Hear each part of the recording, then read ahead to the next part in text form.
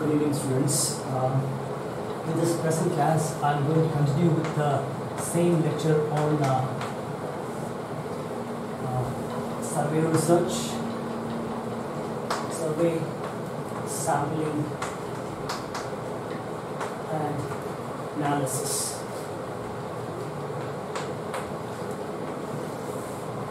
All these aspects of survey sampling as well as the analysis, which would largely fall under quantitative research.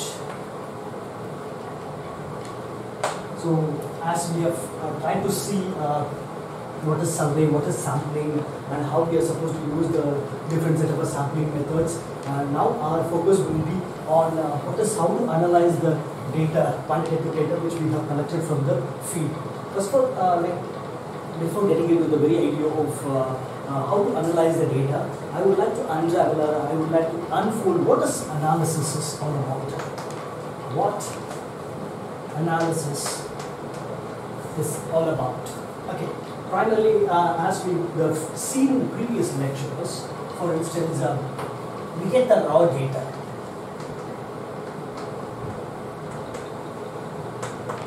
We get the raw data either from the laboratory or from the field. We get the raw data and further we process the data, and in the process of processing the data, we are trying to come up with a kind of an idea of cleaning, to reduce the errors. And after cleaning the data, our focus will be on two things. One is trying to explore the data. Explore data. At the same time, after exploring it, what is our focus would be is on? We are trying to produce, for instance, we would like to do it for modeling or algorithms. So this is what our focus is all about. So eventually, what is our focus is that we are trying to look at the causal relations.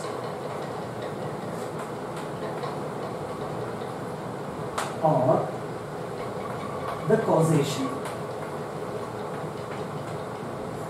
So what is this focus is that, as we have seen, this is part of the explanation.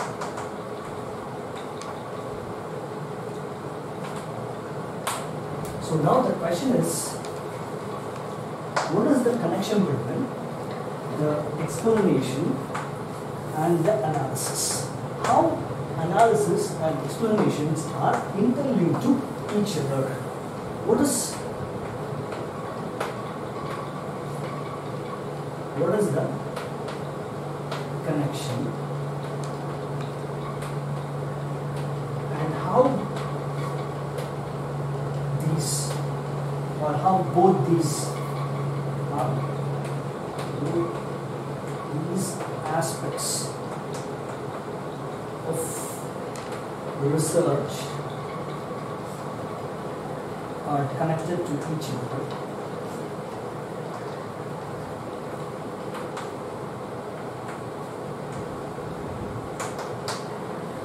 And how it is connected to each other. So basically, the entire idea of research is that we are coming up with a kind of an explanatory variables or explanatory metaphors, and in the process, what is our entire focus is on that? How to do the analysis?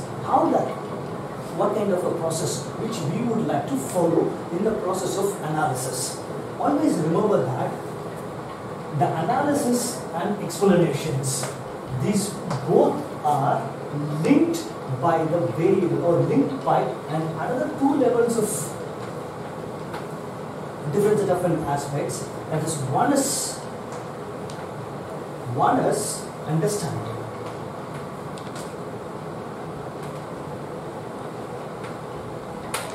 The second one is interpretation.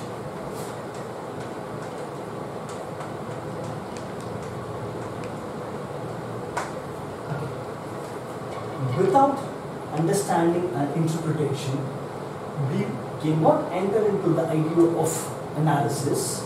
If we are not able to enter into the idea of analysis and explanations, what is expected out of analysis is that explaining the relations between different set of variables, explain the relationship.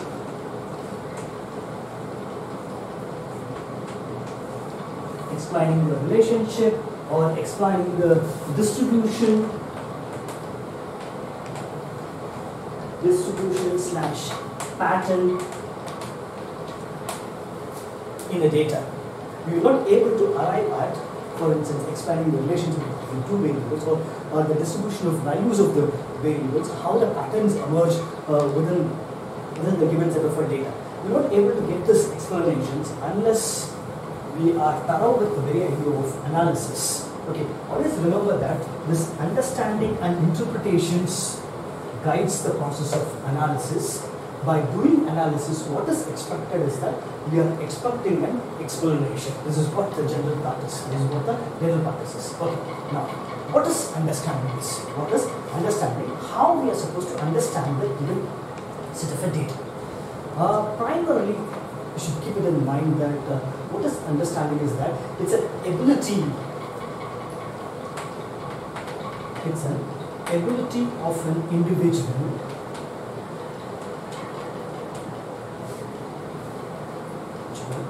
to comprehend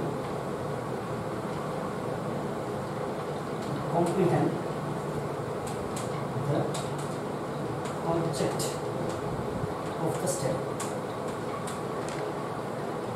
So the researcher has a higher level of an ability to understand the object of the study or the kind of the given data set. So he would be able to understand it very clearly. Okay. Whatever the data set, whatever the complex data set you would like to give it to him, the researcher is able to derive a certain set of an understanding. There's a certain set of an understanding. This understanding is, for instance, how this process happens is that it's part of knowing. So the researcher has the ability to know certain inferences from the data set. He will be able to take certain inferences from the data set. But how this process goes here is that it is connected by two things. One is, it's a person, mind, it's an object of the study,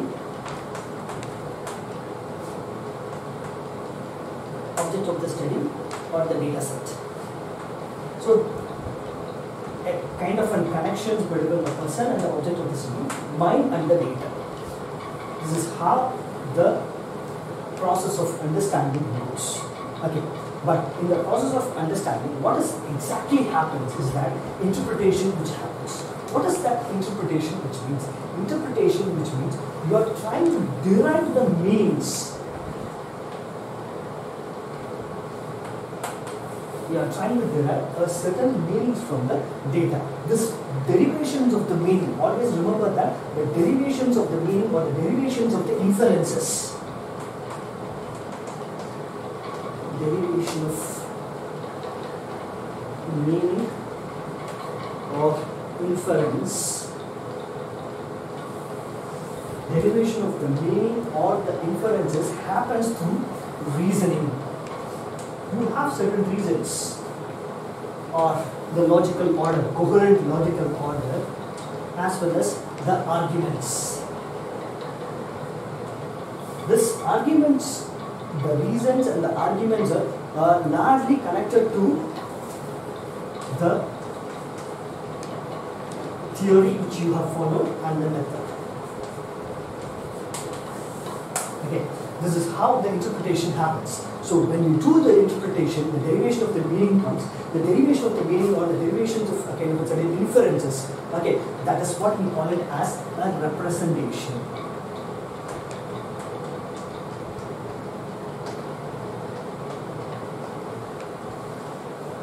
Representation. So what is analysis? Now the question is that what is analysis? Always remember that understanding and interpretations are part of the analysis process.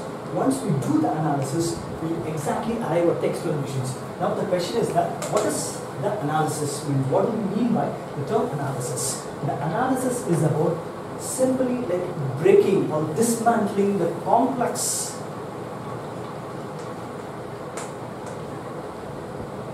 data structure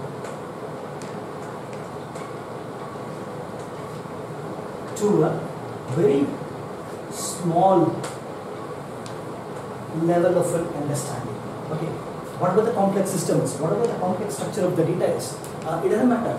But in the process of analysis, we are only trying to break the complex system. That means we are trying to divide each aspects, or we are trying to understand the each variables in its own context. Okay, we are trying to understand each variable within its own context and trying to understand what is that variable and how the variables are playing a role within the given situations, and what kind of relations that exist between different set of variables. I mean, the mixed sense. Okay, we are trying to understand. So when we do this process, we are exactly into the process of analysis. So what is the outcome of the analysis? What is the outcome of the analysis? The outcome of the analysis is three things. One is, it's a kind of an identification. Basically, it's an identification. Identification of three set of things we do. One is identification of the role of the variables. We are trying to understand the role of variable. Here I am writing. And how variables influence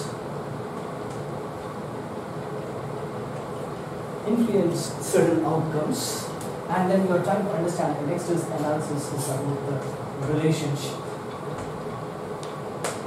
What kind of a relationship which one variable has over the other variable. So basically, we are trying to identify the roles of the variable. So analysis is the process of trying to like look at the line to divide or a kind of an trying to comprehend the complex data structure into a very, very small levels of an understanding. This would happen with the help of understanding. That understanding is the ability of an individual to comprehend the object of the study or a given data set. It is about knowing the object, okay, as well as it is also a relation between the person, mind and the object of the study. Okay, this is how the understanding is. Basically, understanding is associated with to know or to explore. Okay, and then what is happening in the process of interpretation here? That is another word. The interpretation is nothing but a kind of a derivation of the meaning or derivations of inferences. This derivation is nothing but a representation. The representation of what that data is exactly is all about. Okay, so when you do this process of representation, exactly what you do here is that it's a kind of a reasoning, it's a kind of an argument which you make it out, and this reasoning and argument are largely connected to the theory and the method you have followed in your study. Okay, through which you enter into the idea of analysis. Okay, then the outcome of the analysis is the explanations of the variable. You are trying to explain the variables or the relationship distributions pattern of your data. Please keep all these aspects into the mind. It is not going to come in a most kind of an. It is not going to come immediately. Maybe like if you are able to learn this or understand it, slowly it will come within your research practice. Okay. The idea is that what is making me to explain this is that in your project, you are some of the projects. I would say that in some of the projects, students or the certain groups actually they try to bring certain diagrammatic representation, certain data. Okay, but once they produce that, for instance, it can be a bar chart, it can be a kind of the frequency polygon or anything which we are trying to project here. But I'm not able to get any set of inferences, any set of meaning out of that the table or a kind of a bar chart. So that means once I'm not able to infer anything, that means the data which I have, that's an invalid, right? The data becomes invalid if a researcher is not able to derive any meanings Okay, that means there is no sense within it. You are not able to create a sense for your data. So that eventually which will result in the invalidity. This is, you have to keep it in mind. So whenever you present a table, or whenever you are trying to bring up with a kind of a chart, or a kind of an, for instance, you are trying to look at the mean median mode of your data. But it should be followed by explanations, clear-cut explanations. If you don't provide any explanations as a kind of a reviewer, how I will be able to derive certain understanding from your projects? So this is what the basic question is. Okay, so keep all these aspects in your mind, and then slowly you do your analysis. The next is that we will be, after making you understand this, I will be moving on to the next level. What is statistics? What is this? Statistics analysis is all about.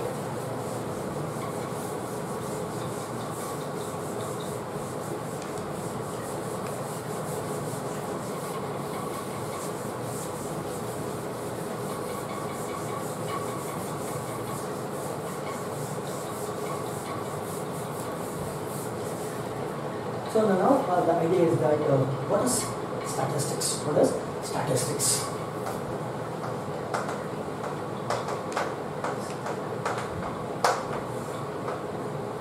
Basically, remember that the statistics is a technique.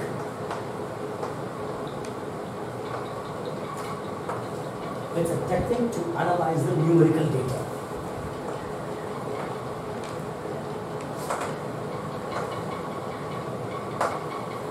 So these techniques help us to discover as well as to describe. It helps us to discover, okay, at the same time it helps us to describe the data, which would eventually result in, for instance, you are trying to look at certain patterns. Look at patterns in your data set. Number second, variability in, to be able to understand the variability in quantitative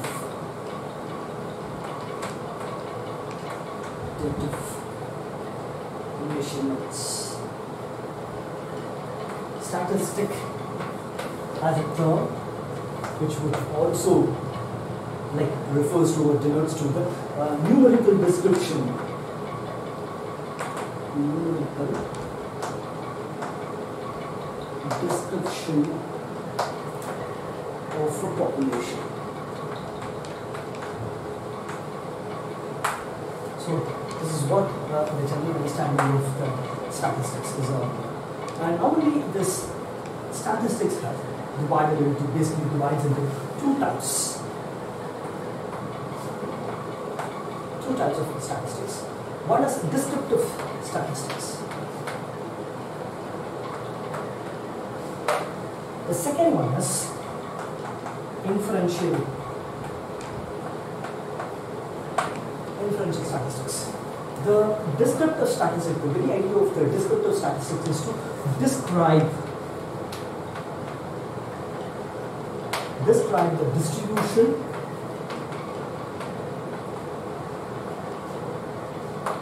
and the relationship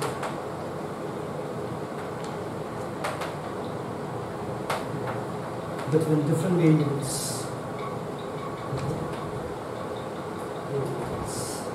Two different variables or more than one variable. At the same time, it also helps us to construct and evaluate multi-item scales. It also helps us to construct and evaluate multi-item scale. That means you follow a different set of scales. That nominal scale or kind of an ordinal, or for instance you may be following an interval scale or ratio scales. You may be following a kind of a different set of scales. So it will help you to evaluate how far that you have whatever the scales you have tried to take it up, how far it is projecting the data. It is projecting the data. How far it provides a certain meaning for your data. So it helps you to construct that tool. Okay. Through which you are able to describe the relationship. This is what the primary sense is. And on the other hand, there are the descriptive data or the descriptive statistics is divided into different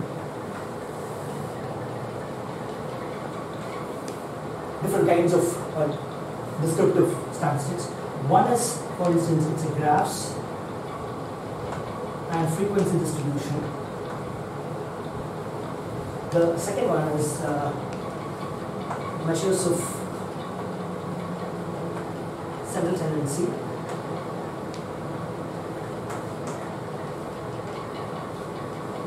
And then measures of variation.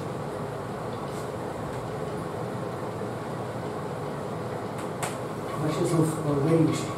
So what is happening here is that what is our focus? What is our need here is that our need is primarily trying to look at the certain inferences from the socioeconomic data which we try to collect it from the field. So this is what, for instance, for according to the project's need or according to the need of this particular course is that at the most the maximum is that we can use it the graphs or either way graph or kind of the frequency distributions or at the most the maximum of the measures of central tendency. Okay. This is something which is, I try to look at it, for instance, you collect the socio-economic data, and once you collect the socio-economic data, how far you are going to use the socio-economic data in coming up with your engineering, new set of engineering ideas. This is what the objective is. This is what the objective is all about. Okay.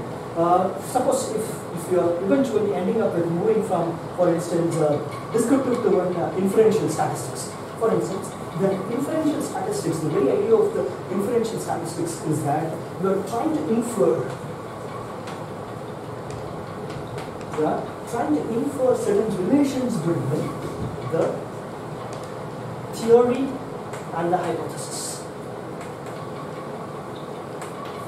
Theory hypothesis relations you want to establish. So, for instance, before going to the field, we might be having a kind of a certain hypothesis in our mind. Okay, whether we would like to check that what are the hypotheses which we try to derive, whether it is eventually able to observe from the field data. So, we try to test that whatever we have theorized is present in the empirical data or not. So this is what the inferential the statistics is all about. So once you do that, you are trying to establish a causal validity. I would say that this is possible within this project, but at the same time, if you are ending up with the idea of inferential, using the inferential statistics in your project, that means you are largely locating yourself in the area of social science research. But the question for you is that how far that converting that social science data into an engineering ideas, how far you are going to use those data into an engineering studies. This will be the question, whether you use the descriptive or you use the inferential statistics, it doesn't matter. But as far as this course is concerned, as far as this your project is concerned, we will be like giving more priority to evolving the engineering ideas, new set of engineering ideas. So how we are trying to evolve the new set of engineering ideas or innovative practices, it's only through the socio-economic data, understanding the culture, by understanding the social, economic, political and cultural aspects of our life, we are trying to come up with this engineering ideas. In the sense, the question or kind of the prime focus is that how this quantitative data helps each one of your groups or each one of you to arrive at the engineering problem or not. This will be the focus. For this particular focus, we are trying to look at the graph as well as the frequency distribution. I will be more focusing on graph and frequency distribution. Very simple. I would like to keep it. The measures of cell tendency, and I would like to negate this. For instance, not negating. I would like to keep this with the measures of variations or inferential statistics aside in this course. Maybe like I would like to do, for instance, more lectures on measures of variations or, for instance, inferential statistics outside of this course, but not within this course. Okay. So I just limit myself to this.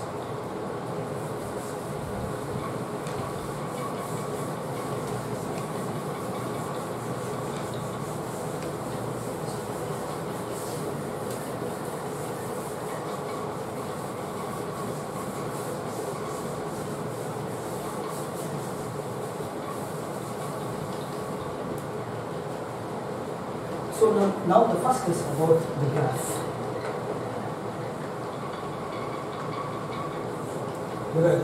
I would like to tell three types of graphs.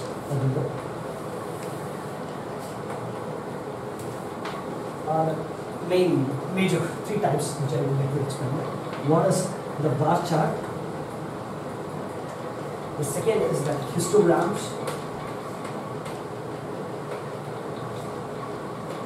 The third one is frequency point.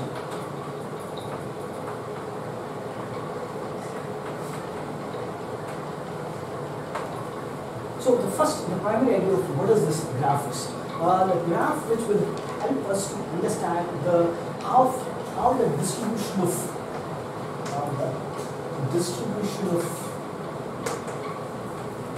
values of variables. It helps us to understand how far the distribution of values of variables is present within a given data set. The data set is nothing but a kind of it has a kind of a numbers, numerical values. Okay, different set of numerical values are supposed to be the data set. Okay. Now the question is that what is the use, the very fundamental use of this the graph? The fundamental three measures of the graphs are. The first one is that it's a variability. Trying to understand the variability, skewness, and the third one is the center tendency.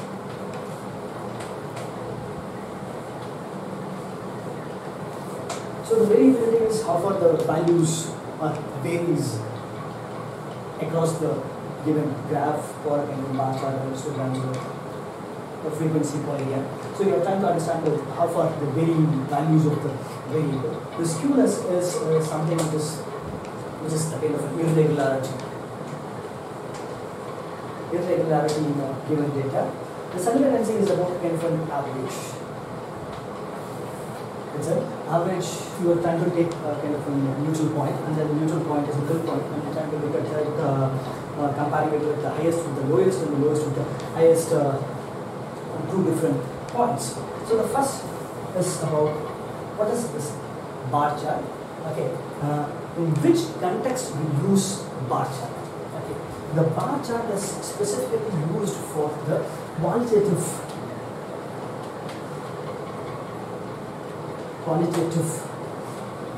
data or variable, which are not continuous. Always remember that this is for discrete and finite in nature. Example I would like to give. For instance, how many people are married and unmarried? Example of marriage. So you go to a village, we are trying to look at asking the family how many people are